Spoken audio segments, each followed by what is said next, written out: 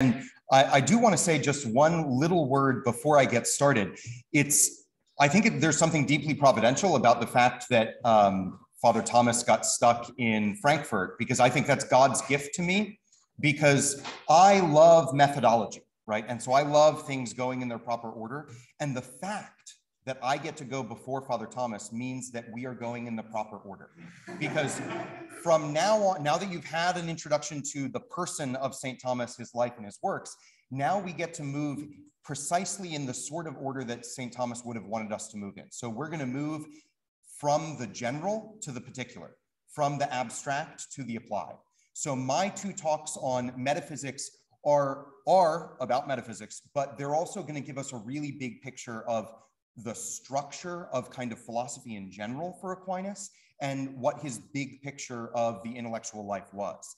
And then with each progressive talk, we're going to get more and more applied, moving from the abstract of metaphysics into the philosophy of nature, into particular questions in natural philosophy and contemporary science from a Thomistic perspective. So thank God Father Thomas got stuck. Okay, let me start with a prayer. In the name of the Father, and of the Son, and of the Holy Spirit, amen. Father in heaven, we ask that you would pour down upon us the grace and the gift of your Holy Spirit to enkindle in our hearts the fire of your love and illuminate our minds with the light of your truth, so that in all things we may come to know you truly, love you deeply, and praise you worthily, through Christ our Lord. Amen. Father, Son, and Holy Spirit. Amen. Okay, so this talk is called Metaphysics. I added, and the philosophy of nature. So basically you can see these two talks really as one very long talk. The first part of it, this talk, is kind of looking from metaphysics down towards philosophy of nature. The next part is going to be looking at metaphysics up towards God. So another way that you can think about this talk is the subtitle, a Thomistic approach to dividing the philosophical or just academic disciplines in general. So I want to start with a very basic question. That is a right click, not a left click. What is metaphysics? Now, there are lots of ways that you might go about trying to answer that question. Here's one, is you might just pick up a really popular metaphysics textbook. So this is Jae-Gwon Kim's Anthology of Metaphysics. It's probably the most famous, most used collection of metaphysical articles. So basically what it does is it collects all of the most important articles written in English, so in Anglophone philosophy, over the last 100 years, and it groups them by topic. So if you want to know what sort of English speakers have been doing in metaphysics in the last 100 years, this is the touchstone resource. So what do you find if you open up Kim's Metaphysics? Well, you'll find articles about ontology. So that's trying to answer the question, what is there? Or broadly, what sorts of things are there? What exists? You'll also find articles on material constitution. That's the question of when do two things combine to make another thing? You'll find articles on causation. What is it for one thing to cause something else? What are the agents of causation? Do events cause other events? Do things cause other things? How does causation work? You'll find articles on diachronic identity. So that's the question of how, or even whether, something can remain itself, even as it undergoes change through time. So am I the same person as the little boy or the infant that my mother gave birth to? You'll find articles about modality. So this has to do with the nature and the epistemic access we have to things like necessity, possibility, or impossibility. And you'll find articles on time. So if you don't know anything about kind of the theories or metaphysics of time, I won't get into that stuff, but so you'll find articles comparing the virtues and the merits and demerits of A theory versus B theory, or presentism, or eternalism, or growing block theory. All of these things you will find contained in that very thick book. Okay, we might wonder, but what actually is metaphysics? It seems like we haven't yet answered the question. And I think that's actually exactly right. We haven't yet answered the question. So consider an analogy. Suppose I were to ask you, what is a human being? Well, here's a really bad answer you could give me. You could say, well, a human being is Father Simon, or Molly, or Father Philip-Neri, or me, or Father Mariusz. You could just sort of list a bunch of humans you know and say, that's what a human being is. Here's a slightly better answer that's still pretty bad. You might say, well, a human being is, and then insert a big disjunctive list of every human being there's ever been. So that's answer 1 plus Julius Caesar, or Jesus, or Genghis Khan, right? And just insert all the human beings there have ever been. If that were your answer to what is a human being, it would still be a bad one. It would be better than the first, still bad. Here's a third answer you could give that is better, but still bad. You might say, well, a human being is, and then insert a gigantic disjunctive list, not just of every human being whoever was, is, or will be, but of every human being there ever could be. So it's true, that would definitely cover your bases from an extensional point of view, right? If you could actually fill in all the blanks on that disjunctive list, then you will have given every instance of a right answer. You still wouldn't have told us what a human being is. The problem with all of these list-like disjunctive, list-like answers, or sometimes in logic and mathematics, these will be called disjunctive definitions. The problem with these disjunctive definitions or list-like answers is that all they do is they tell you what counts as a human being. They don't tell you why those things count as human beings. They don't tell you what it is to be a human being. The same thing is true for metaphysics. So when we list topics like ontology, diachronic identity, material constitution, modality, all of those things we might think count as metaphysical, but that's not enough. It's not enough just to list the things that in a contemporary textbook are counted as metaphysics. What we need to do is figure out what, if anything, is common to all of them that unites them so as to make those metaphysical topics, as opposed to some other kind of topic.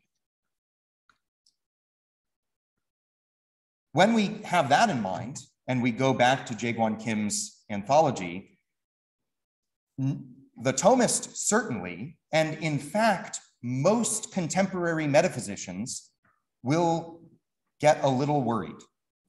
Because when we look at this list of topics, it sure looks like there isn't actually anything that unites them. There's no common feature or common trait that all of these topics have in virtue of which they might be called metaphysical.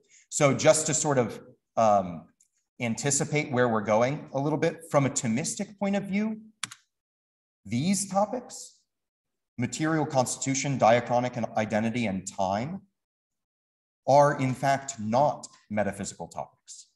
Those are topics that belong to what the Thomist would call the philosophy of nature. So from a Thomistic perspective, you open up Jae-Gwon Kim's Anthology of Metaphysics, and this looks puzzling. But it's not just from a Thomistic perspective that this looks puzzling. It's from pretty much any perspective that this is going to look puzzling. So here I want to take a little bit of a historical detour, and I'm going to call this the unity problem. Because it turns out that the question of the unity of metaphysics is not unique to contemporary English speakers, right? It's not just that like people in the analytic philosophical tradition have gone totally off the rails and are saddled with this problem that no other philosophical tradition has. In fact, we've all got a unity problem. So from the perspective of ancient philosophy, you can start with kind of the beginning. So Aristotle variously described what he called first philosophy, or the premier philosophy, as the science of being, the science of substance, the science of first principles, the science of divine things, and cryptically, the science we are seeking. If those don't obviously strike you as the same, you're in good company, because pretty much everyone, both inside and outside the Aristotelian tradition, which is a long tradition, thought those don't look the same. Unity problem. Even after Aristotle, in the Neoplatonic tradition, which might also be called the Neo-Aristotelian tradition, you get the term metaphysics, right? So there's this story about Andronicus of Rhodes, who inherits maybe Aristotle's own library, maybe a library of books copied from the Lyceum, and he organizes it in the legend. And he's got all these books that are books of physics, books of natural philosophy, and they line up neatly on the shelf. And then, according to the legend, he's got all these other books about substance, first principles, divine things, being, and those just go meta afterwards.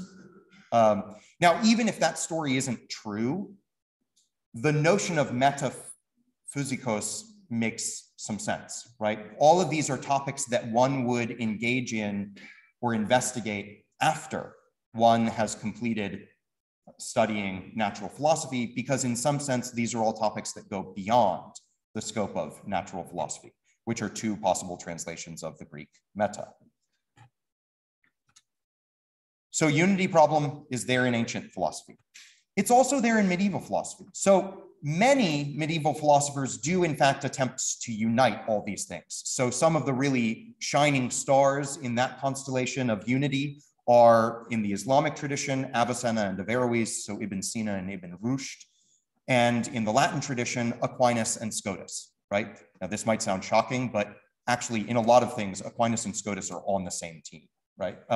So particularly with regard to the unity of metaphysics, they have very different stories to tell about why it's unified, but they're at least on the same team that it is unified. Nevertheless, and this is part of the history of metaphysics and the history of philosophy that a lot of people don't tell, mostly because champions of scholasticism don't like it, and because champions of modernity don't know it. But there were actually a lot of attempts in the medieval period to divide those things and refuse to unite them. So one of my favorites is this scholastic named Nicholas Bonetus, who splits metaphysics in two. He says there's the metaphysics, which is the science of divine things, right? So that's Aristotle's number 4. And that's basically natural theology. And that's really hard and should be done last. But then there's, he was I resonate with him because he was a narcissistic man. He said, there's also our metaphysics, right? And our metaphysics is the science of being. That's Aristotle's number 1. And that's actually really easy. And you should do that first. Before you even do logic, before you do natural philosophy, before you do anything else, you should first do our metaphysics. So with Bonetus, and then some people do follow him and kind of riff on him, but you get attempts to divide these various elements of the Aristotelian unity problem. In modernity, the unity problem remains, but it takes a different form. So you get, a la Nicholas Bonetus, you get a division that's usually, but not accurately, attributed to Christian Wolff, between general metaphysics and special metaphysics. So on this division, general metaphysics is kind of like Bonetus's our metaphysics. It's kind of like Aristotle's science of being. It's a really abstract, really general account of kind of the most universal things, right? The most universal concepts, the stuff that applies always and everywhere. And then special metaphysics takes up particular, very applied, very nuanced issues. So things like the existence of God, the eternity of the world that Father Simon mentioned last night, but also things like the immortality of the soul, free will, and fate. All of those fall under special metaphysics. And there's this question of, is there a connection between general metaphysics and special metaphysics? Is there anything that unifies all of those topics that fall under special metaphysics or not? And Wolff is the closest to the scholastics. You also get new ideas of what metaphysics actually is.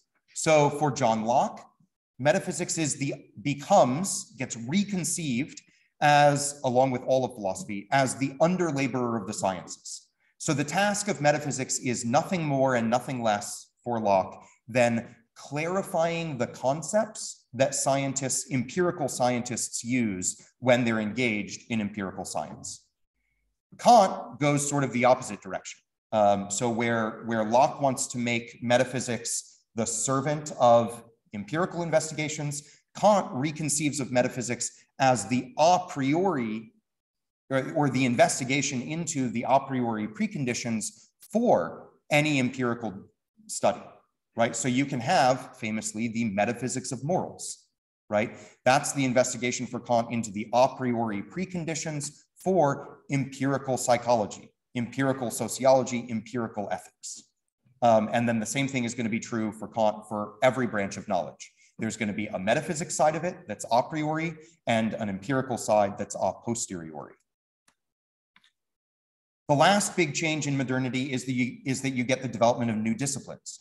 So things like psychology, right, which always had been part of an Aristotelian philosophy of nature, and that even in like Christian Wolff takes up certain issues of special metaphysics like free will, free choice, how the mind goes through practical reasoning. That now becomes its own discipline. It sort of departs from the shore of natural philosophy and sets sail on its own. It's like an adolescent emancipating him or herself from the house. So you get this fracturing over and over and over again. There's this temptation to fracture. So where does all that leave us? I think it leaves us with a fear and a hope. The fear is that it sure looks like we've got good reason to think there might be no unity to what we call metaphysics at all. In other words, the word metaphysics would be more like the class of things I have in my pocket than it would be like human being. Human being carves nature at the joints, right? It gets at the way things really are, right? So you can take, there's a real species, animal, that you can really divide into rational animals and irrational animals. The rational animals are the human beings, the irrational animals are the brutes, and that gets at the way the world is, right? It carves nature at the joints. What I've got in my pocket does not, right? I could put a tiny little irrational animal in my pocket. I could also put a piece of lint in my pocket. I could also actually have keys in my pocket. And what is it that's sort of intrinsic to, essential to keys, a tiny little animal, and a piece of lint that unifies them under this one category? Nothing. They have nothing in common. Being in my pocket is totally accidental to whether something is a tiny little animal or a piece of lint or keys, right? It's a way of categorizing things that doesn't get the world right. If we tried to divide, we said, what is there in the world? And I said, well, there are substances, things I have in my pocket, and things to the left of me. That's a bad way to carve up the world, right? Things are gonna fall under those categories in lots of different ways. They might change, they might shift. They don't get at what things are. So the worry is that metaphysics might be like that. It might just be a hodgepodge of topics that happen to be grouped together because of historical accidents, right? You might tell a story about how universities developed and the way that university departments developed. And the philosophy department ends up being the collection of all the topics that haven't yet developed into their own rigorous sciences. That's one very common view in contemporary Anglophone philosophy. And what's true of philosophy in general is even more true of metaphysics there. Here's the hope. Nothing in the story that I've just told implies that the medieval attempts to unify metaphysics were wrong. All it says is that they didn't win in sort of the game of history. And it turns out that just because something doesn't win in the game of history doesn't mean it's wrong. And that means that medieval, or specifically Thomistic, approaches to metaphysics may well still be right. They might actually get the world right, get the way we think right. They could carve nature at the joints. And the Thomistic account of metaphysics might end up being more like human being, right? Actually getting at the reality than what I've got in my pocket or things to my left. And such a project, if right, could still be viable. All we would have to do if we wanted to engage in that viable project is make sure that we very carefully distinguish it from contemporary metaphysics, or from Kantian metaphysics, or from Lockean metaphysics, right? Or any other contender that's out there. We just want to be clear that this word metaphysics is going to be slippery, right? And there's a danger of equivocating. So that's the hope. And so now what I want to do is I want to ask not what is metaphysics, because that might be an equivocal term. Now I want to ask this: what is Thomistic metaphysics? What is this thing that I'm suggesting might actually get at something real and carve at the joints? Well, generally, we can say that metaphysics for the Thomist is an Aristotelian science, in Greek an episteme, or in Latin a scientia. So 2 words of warning there. First, we should distinguish Aristotelian science from Aristotelian dialectic. And second, we should distinguish maybe Aristotelian science from modern or contemporary science, right? The natural sciences as practiced today. The first distinction has to do with the certainty of the knowledge. So for Aristotle, and broadly speaking for kind of the classical philosophical tradition that includes ancient Greece and the medieval Islamic and Latin Wests, the distinction between science and dialectic has to do with degrees of certainty, right? So the idea is this: whenever you engage in a line of thought, whenever you engage in a process of reasoning, the conclusion that you draw can never be more certain than the premises that are the basis for the conclusion, right? So suppose you engage in the following line of reasoning. All Dominicans are always hungry. Father Philip-Neri is a Dominican, so Father Philip-Neri is always hungry. That's a valid argument. There's nothing wrong with the way that you reasoned there. So the question is just, are the premises true? And how sure are you of the premises? So there are 2 there, right? All Dominicans are hungry, always, and Father Philip-Neri is a Dominican. Now you might think to yourself, wow, I'm really confident about premise 1, because I've met a lot of Dominicans and all of them are always hungry, right? So real high degree of confidence on that one. But then you think, that Father Philip-Neri, he seems a little deceitful.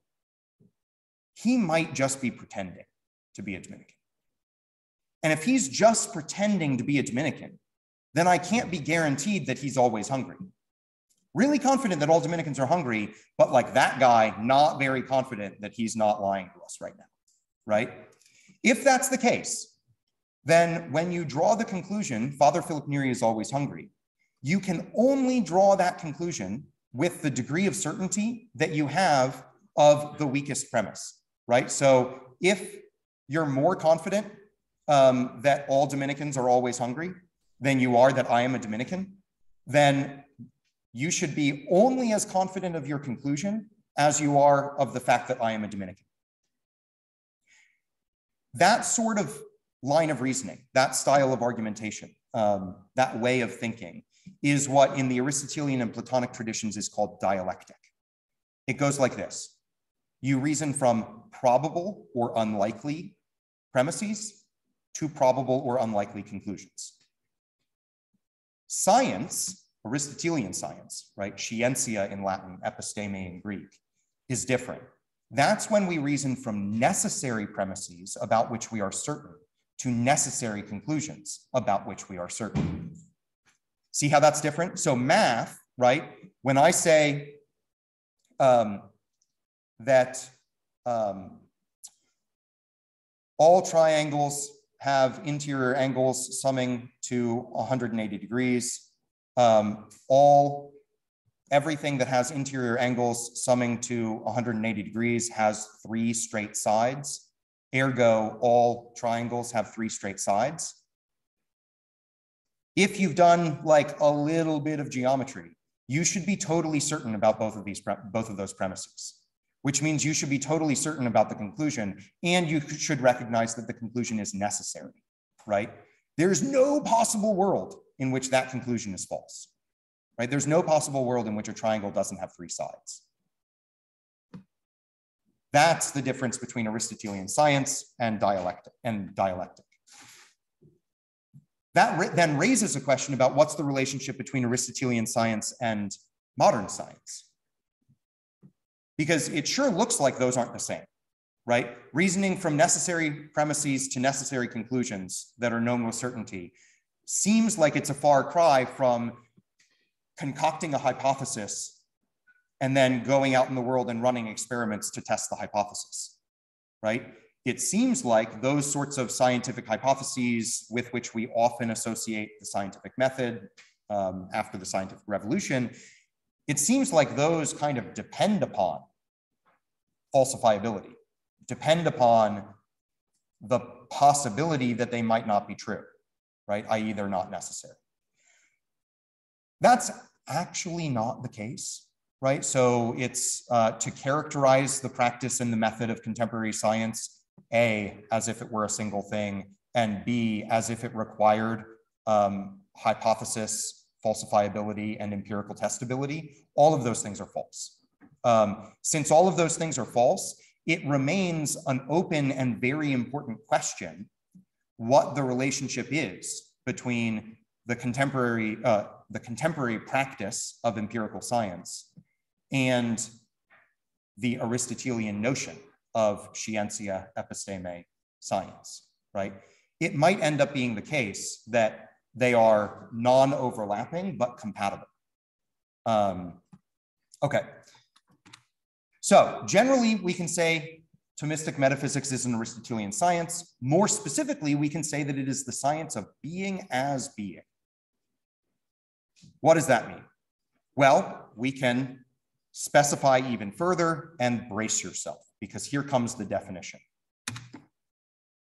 Thomistic metaphysics is the science of common being. That is, the analogical community of substance and accidents, in potency and in act, insofar as this can be known through strictly immaterial principles. That just rolls off the tongue, right? Once again, metaphysics is the science of common being, i.e. the analogical community of substance and accidents in potency and in act, insofar as this can be known through strictly immaterial principles. Let's break that down. So the first, almost stereotypically Thomistic way to break that down is according to its form and its matter. So the material definition, or the material element of the definition, is this. Metaphysics is the science of common being. Metaphysics is the science of common being. And what is common being? That's one translation of ens commune in Latin. So other translations are shared being, being in general, or being in common. A much looser, kind of more dynamic translation would be participated being. But that's bad. So science of being in common. What is this common being? It is the analogical community of substance and accidents, in potency and in act. More on that in just a moment. The formal part of the definition is this. Metaphysics is the science of what can be known through strictly immaterial principles. Metaphysics is the science of what can be known through strictly immaterial principles. Okay, we're gonna keep breaking that down and make it a little clearer. So, the material part of the definition. Metaphysics is the science of common being, that is, the analogical community of substance and accidents, in potency and in act. Well, look, some things are substances, some things are accidents. Artichokes and aardvarks, ferns and felines, water and women are all substances. Positions and pains, sizes and shapes, deeds and degrees are all accidents. The way that we can, now remember, lists are bad ways of defining things, right? So what do these things have in common, in virtue of which some are called substances and others are called accidents? Substances are things that naturally exist on their own. Accidents are things that naturally exist in substances. So it's true that all aardvarks always are in some position. Sometimes aardvarks are curled up, sometimes aardvarks are splayed out, sometimes aardvarks are running, right? Sometimes they're on their hard little backs, right? But it's true that all aardvarks are always in some position, right? But here's the thing. We never talk about the aardvark of a position. We talk about the position of an aardvark, right? We never talk about the substance of an accident. We talk about accidents being of substances, right? So if we want to get at what a color is, we have to be talking about the color of some substance. If we want to talk about what a pain is, we have to be talking, that's a passion. If we want to be talking, we have to be talking about it being the pain of some substance, right? If we want to talk about the size of something, it's got to be the size of something, right? Some substance. So substances exist on their own. Accidents exist in substances. Likewise, some things are in potency, some things are in act. Closed eyes are in potency to seeing. Open eyes are actually seeing. Bricks and mortar lying around are potentially a house. Walls and a roof are actually a house. Sperm and egg are potentially a child. A fertilized egg is actually a child. All of these, things in potency, things in act, substances and accidents, all of them are beings. All of them are beings, right? So for the Thomist, if you ask, what is there? There are substances and there are accidents. There are things in potency and there are things in act. But they're not all beings in the same way, right? When we say that something in potency is a being, we don't mean exactly the same thing as what we mean when we say that something in act is a being. When we say that an accident is a being, we don't mean exactly the same thing as when we say that a substance is a being. To say that an accident is a being is to say something about its dependence upon substance, right? To say that there are such things as positions and colors, right? We can't explain what we mean when we say that except by making some kind of reference to the dependence that positions and colors have on substances. But to say that a substance is a being is not to say anything about dependence on accidents. Likewise, to say that something in potency is a being is to say something about its dependency on something that's actual. But to say that something actual is a being is not to say anything about it depending on things in potency. So I give you a picture, a chart. This is common being. X-axis, substance and accidents. Y-axis, in act and in potency. So four possibilities. You can have actual substances, actual accidents, potential substances, and potential accidents. All of those are beings. So, for example, I am an actual substance. My third nephew, I only have two nephews, my third nephew is a potential substance. My breathtaking pedagogical skill is an actual accident, right? I'm exercising it right now, as all of you learn. My breathtaking mathematical skill, sadly, is only a potential accident. Despite my hand waving at geometrical proofs, I am not good at math. All of those are parts of being in common, or common being, ens commune. But they're ordered parts. Actual accidents depend upon actual substances. Potential substances depend upon actual substances. And potential accidents depend upon actual substances. So everything that counts as a being does so because it either is an actual substance or depends upon an actual substance. So when we say that metaphysics is the science of common being, that's what we mean. And when I clarify that common being is the analogical community or the analogical relationship between substance and accidents in potency and in act, that's what I mean. Got it? Great. Formal part of the definition. Metaphysics is the science of what can be known through strictly immaterial principles. So sometimes we know things through principles that are strictly material. Sometimes we know things through principles that are partly material and partly immaterial, and sometimes we know things through principles that are strictly immaterial. What in the world does that mean? Well, knowing things through strictly material principles means knowing them through principles that involve matter both for them to be and for them to be understood. Both to be and to be understood. Knowing things through principles that are partly material, partly immaterial, means knowing them through principles that involve matter to be, but not to be understood. So there's some things that you can understand without thinking matter, and yet those things can't exist unless they exist in matter. And don't worry, we will get to examples.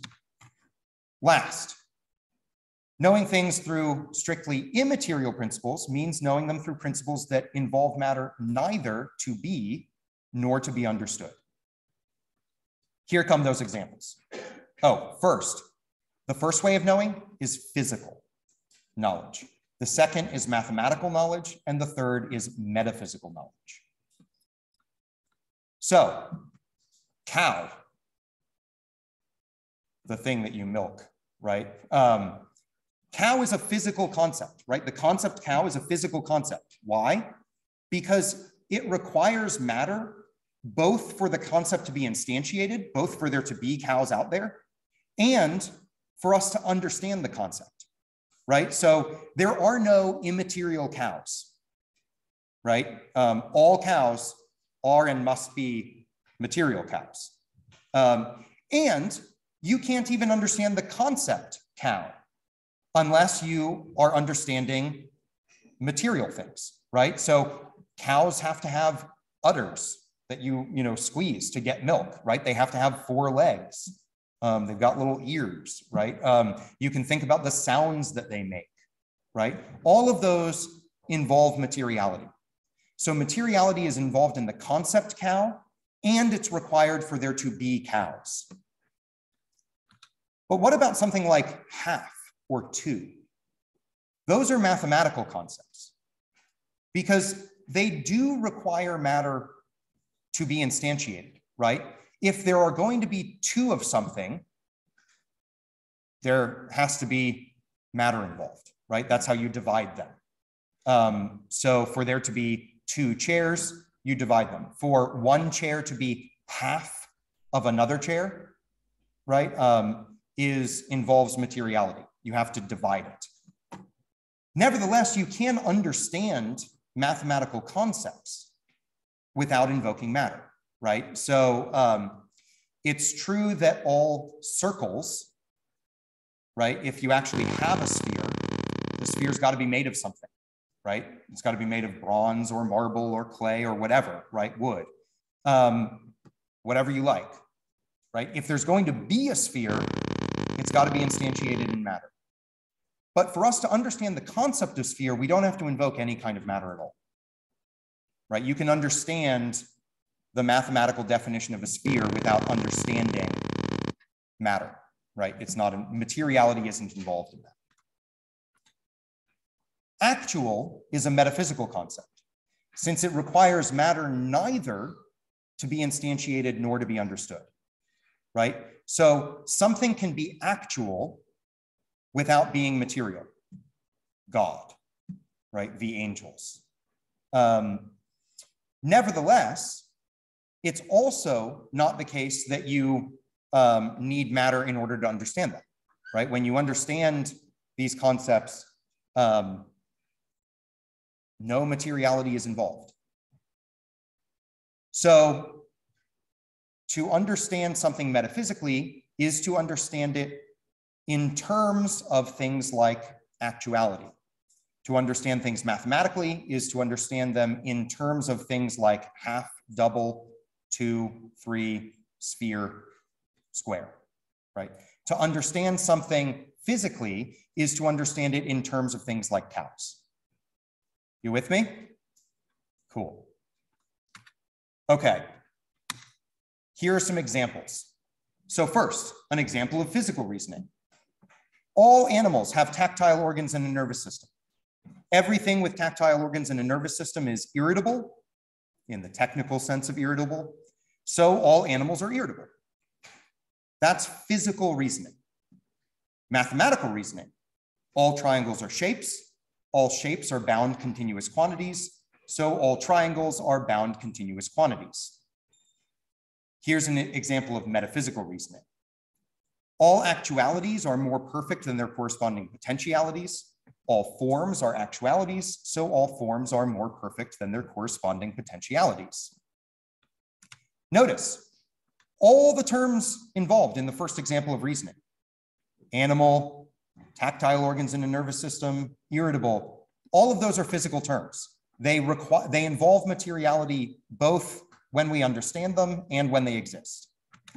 All the terms in the second example, triangle, shape, bound, continuous quantity, are mathematical terms, right? They require matter if they're going to be, but they don't require matter to be understood. All the terms in the third example, actuality, being more perfect than a corresponding potentiality, and form, are metaphysical terms. Those involve materiality neither, at least necessarily, neither for their existence nor for their understanding. Now I'm going to push you a little bit. We're going to look at some harder cases. What kind of reasoning do you think that is?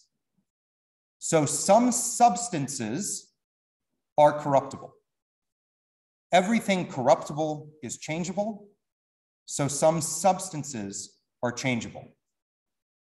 Just show of hands, gut reaction, who thinks that's physical reasoning? I'll do that just so. Great. Yeah, good. You. Who thinks that's metaphysical reasoning? I got some. Who thinks that's mathematical reasoning? I got no one. Oh, I got one for that. Okay. So by way of gesturing at how to adjudicate, notice that in the first case, the major term, that's the unique term in the first premise or the major premise. The major term substance, that's metaphysical. Right? Substances, you don't have to understand materiality to understand substances, and you don't need materiality for there to be substances. That's metaphysical. But the middle term, so that's the term that both the major premise and the minor premise have, the middle term, corruptible, and the minor term, the term that's unique to the minor premise, changeable, both of those are physical, right? They involve materiality both in order to be understood and in order to be. I haven't yet answered what kind of reasoning that is. Here's another example, also harder. All cats are composites of essence and existence. No composite of essence and existence are simple. No composites, plural, are simple. So no cats are simple. Raise your hand if you think that's physical reasoning. I got one, I got two, I got three. You are contradicting yourself, Father Simon. This is wonderful. Good. So you see this stuff is hard, right? So who thinks it's metaphysical reasoning? Okay, I see a lot more hands there. Anybody think it's math? Don't raise your hands. Okay, cool. Notice here, it's the inverse of the first case. The major term, cat, is physical. You can't understand what cats are, and cats can't exist without matter. But the middle term and the minor term, those are metaphysical. You don't actually require matter either to understand what they mean or for there to be such things. I still haven't told you what kind of reasoning that is. One more case. Some forms actualize unstable compounds subject to radioactive decay. All unstable compounds subject to radioactive decay are things. So some forms actualize things. Who thinks that's metaphysical reasoning? I got one, I got two. Oh, we got the trifecta right there. Okay. Who thinks that's physical reasoning? I got one. Anybody for math? Don't raise your hands. Okay, cool. So now notice in this third case, the major and the minor terms are metaphysical, but the middle term is physical. So now I'm going to give you the Thomistic answer and the Thomistic principle for the answer. The principle is this. When we reason, the middle term, the term that's shared in both the major and the minor premises, that's the thing that makes the bit of reasoning work, right? The middle term is the most important one, right? And so that's going to be the thing that decides the character of how we know the conclusion, even though the middle term doesn't show up in the conclusion, right? You cut out the middleman when you reason. Nevertheless, it's that middle term, that middleman, that tells you what sort of reasoning you just did. So I propose to you this. This is a case of metaphysical reasoning. All cats are composites of essence and existence. No composites of essence and existence are simple, so no cats are simple. Why is that metaphysical reasoning as opposed to physical reasoning, right? Aren't cats physical things? Sure, absolutely. They totally are, right? But cats, like everything else in the universe, fall under common being, right? Cats are particular instances of either actual or potential substances, right? But here's the thing. When you go through that line of thought, the thing that's doing all the work is the notion, a composition of essence and existence. And that's metaphysical. So when I reason to the conclusion that cats are simple because they are composites of essence and existence, I'm understanding cats metaphysically, right? So it's possible for us to understand physical things metaphysically, just like it's possible for us to understand physical things mathematically, right? I can take a bronze sphere and I can ask, what is the diameter of the sphere, right? I'm reasoning about that physical thing, but I'm not reasoning about it in a physical way. I'm reasoning about it in a mathematical way. So too, we can reason about anything in a metaphysical way. That happens when the middle term, the principle of our reasoning, is strictly immaterial. So if the middle term is strictly material, the reasoning is physical. If the middle term is partly material, partly mathematical, the reasoning is mathematical. That should be, sorry, yeah, partly material, partly immaterial, then it's mathematical reasoning. And if the middle term is strictly immaterial, the reasoning is metaphysical. You got me?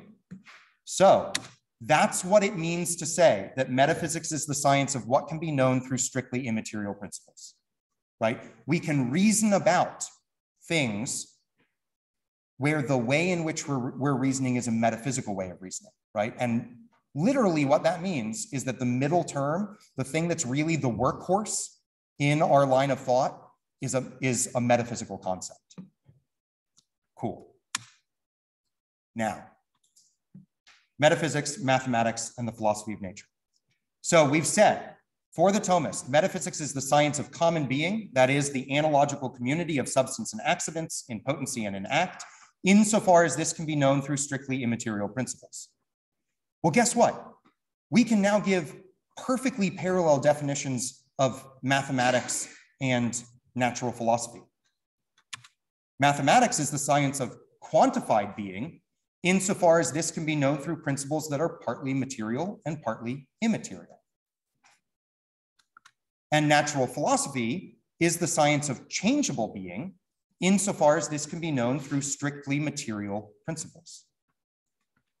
So each discipline is distinct and autonomous with its own proper domain, right? So the domain of metaphysics is common being, the domain of mathematics is quantified being, and the domain of natural philosophy is changeable being.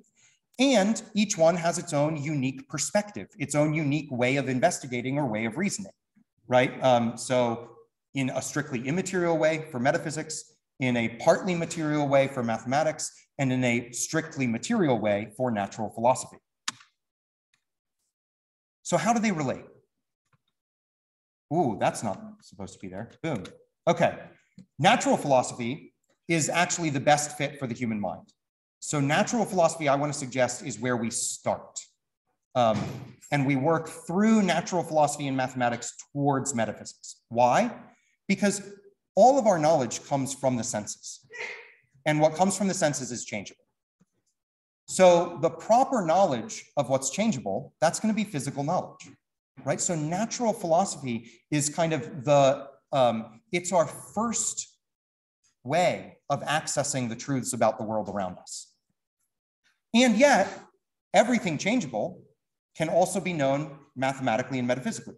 Why? Well, because every changeable being is also a quantified being, and every changeable being is a being, right? So every changeable being can be known either in the way that mathematics knows it or in the way that metaphysics knows it. So natural philosophy is like the perfect stepping stone, right? It's the first step that's easy to take, and it sets us up for going deeper. So in a sense, we can think of metaphysics as what's beneath all the various branches of science and mathematics. The more you dig into them, right, the more you get down to what are these principles, what is a cow? Well, eventually you're going to get to, well, a cow's a substance, right? And whose job is it to explain what a substance is? Not the natural philosopher. Why? Because substance is a metaphysical concept, right? So the metaphysician is going to kind of come in where the natural philosopher ends, right? The natural philosopher digging deeper and deeper and deeper into changeable things is going to hit a kind of metaphysical rock bottom. So to switch analogies, to mix metaphors, just as all roads lead to Rome, all learning leads to metaphysics. Metaphysics supports the other disciplines, but it doesn't dominate them. It respects their autonomy. So don't be afraid of metaphysics. Thanks.